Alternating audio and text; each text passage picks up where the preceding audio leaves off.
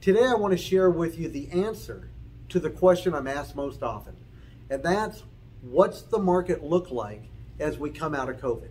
Here we are at the end of May, early June, looking at the market, which has been an incredible upswing in the last year, and people want to know, is it going to continue? Is it going to stabilize? Is it going to drop? What's going to go on? So I'm going to share with you what I know. I get a lot of information from escrow people, from the agents that work with me. I read magazine articles, watch YouTube videos like this, and compile that all in my noggin here and come up with this. There are two important factors that are going to happen at the end of June that I believe are going to be the most significant trigger points to determine what's going to happen with the market. And it's not interest rates.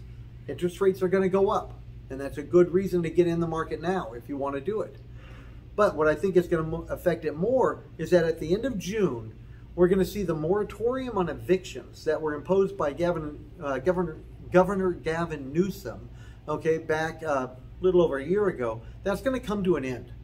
So after June 30th, landlords can evict tenants who have not been paying rent this past year.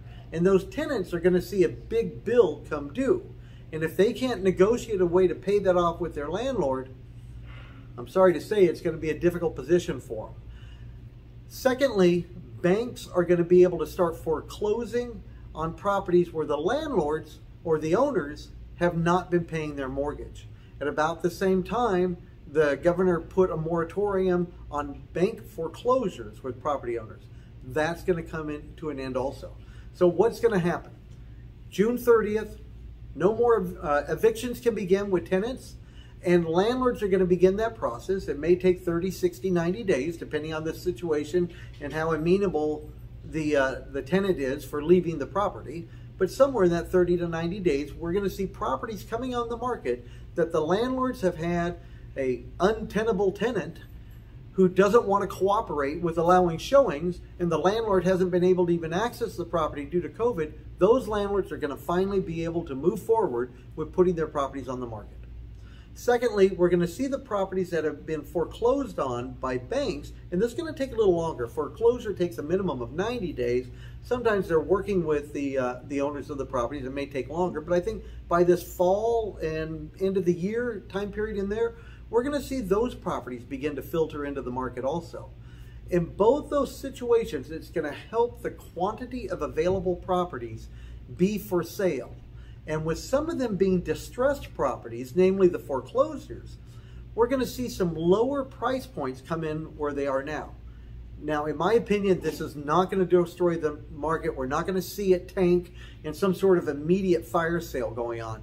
Because I remember a little over 10 years ago, back in 2007, 2006, 10 to 15 years ago, when it was happening at great quantity, and we did see the market tank. But a lot of those bankers are still operating today. And they cut their teeth in a downward swinging market at that time. So I think they're going to be smarter in how they appraise properties and what prices they let them go at. There are going to be opportunities here, I think, primarily for the flippers, okay, that want to come in and be able to buy right so they can do the improvements and sell and make a profit on it. But that's not going to mean that it's going to be this immediate fire sale of a bunch of properties. I also think they're going to come into the market at a speed that they can be absorbed by the growing amount of buyers out there. But there are going to be some real opportunities, that being said. So watch for those two things. We're going to see landlord properties that have been held back because of tenants come on the market, and we're going to see bank foreclosures.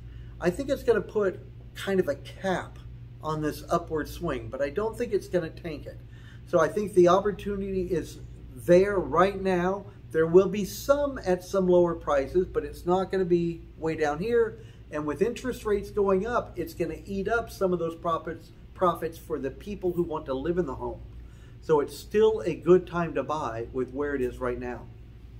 There's my 2 cents. My name's Eric Meeks. I hope you can make good use of this information. This is where I think we're going in the near future in the Southern California real estate market. Thank you very much. I appreciate your time. Have a good day. Thank you for watching the Desert Real Estate channel. I hope you found these tips interesting and enjoyable. Hope they help make you a better realtor and a better real estate buyer or seller.